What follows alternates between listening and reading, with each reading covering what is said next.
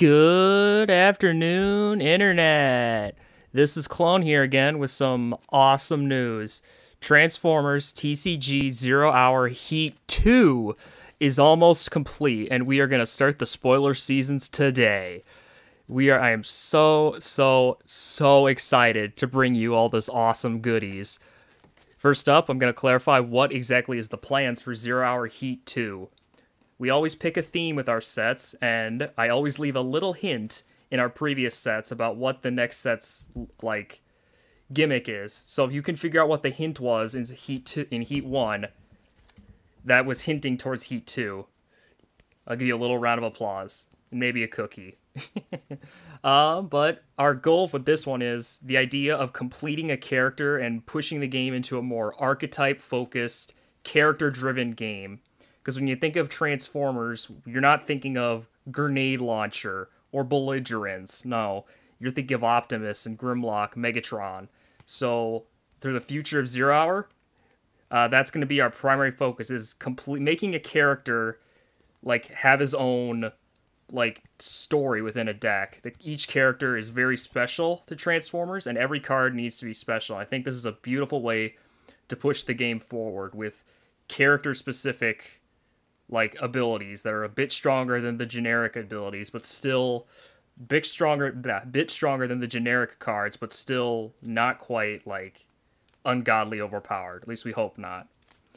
So we're gonna start off this spoiler by just showing off some examples of what I mean, and we're gonna some cleanups and the idea of completing a character from Heat 1, because some characters were so close to being perfect, and these cards are gonna help.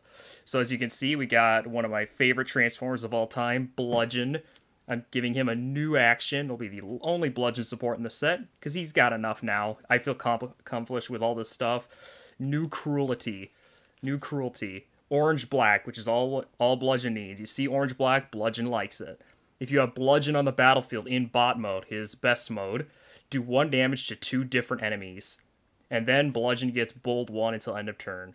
So it's a slightly weaker Organized Mayhem, or slightly weaker Strafing Run, but it's got Orange-Black, and it gives Bludgeon Bold 1. Bludgeon is going to love this card, and I love this card too. Next, as you can see, we've got the Beam Saber of Blitzwing, which is what this big sword is called, because he always has it, it's a cool-looking weapon. And signature weapons, I love them.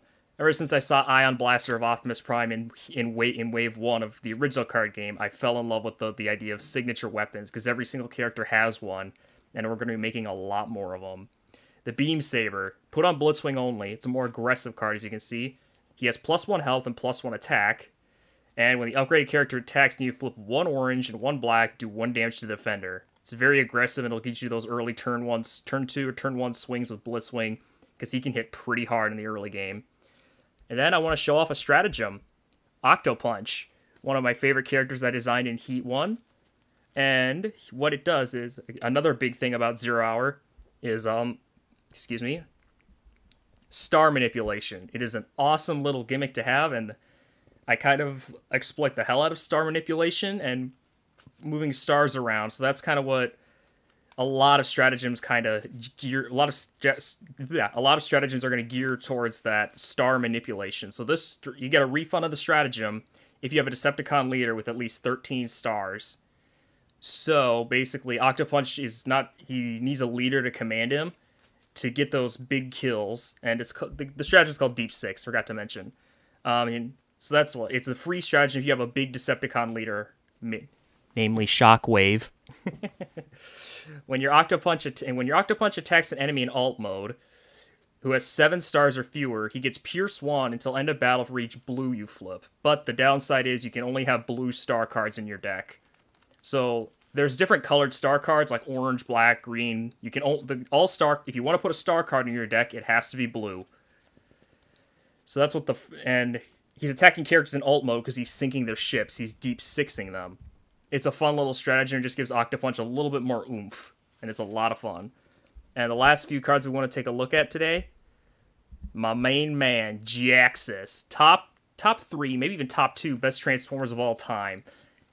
G-Axis was borderline perfect in Heat 1. So Heat 2, we're going to make him even more perfecter. Is that a word? Whatever, it's a word now. The first one is he needed some kind of upgrade disruption. So Duress, you bounce an enemy upgrade to its owner's hand, and then if your GXs has at least 6 Doom counters, you scrap the upgrade instead. And of course, after the card resolves, you put 1 Doom counter on G-Axis, so he's just getting, which is his whole thing, scaling. Next we have 2 cards, the Iron cards, Iron Fist and Iron Will. Neither of these are specifically like G-Axis support, but they're intended for him. I've heard people talk about using them with Octane or Lockdown, which would be really fun. And if you have 2 for Iron Fist, we'll start with that one. Blue, black, which are G-Axis' favorite colors. Well, mostly black with a little bit of blue. And if your starting team has at least 2 mercenaries, draw 2 cards. It's a nice little draw effect for heavy mercenary teams, because you only use like 1 mercenary. G-Axis was special in the fact he's using 2. And minor hint, there may be a third one coming in Heat 2. Stay on the lookout. And Iron Will, put on mercenaries only, tough 1, and +1 defense. So it's a little bit better than Smoke Cloak and Armor Plating. Like, you took those 2 cards and merged them together, but you can only put it on mercenaries, like G-Axis. And lastly, my favorite G-Axis support card to date, Warmonger. This is his late game, his win condition. And it's in the early game, if you have 3 Doom counters on G-Axis, you can flip one of your mercenaries to another mode, so that can help you keep flipping Rook and put the pressure on your opponent and get G-Axis up there. If you have at least 6 Doom counters, G-Axis gets +2 attack. And then, if you have at least 9 Doom counters, repair 2 damage. So if you have 9 or more Doom counters on G-Axis, he gets all 3 of those effects. So this is just a little preview spoiler for Heat 2.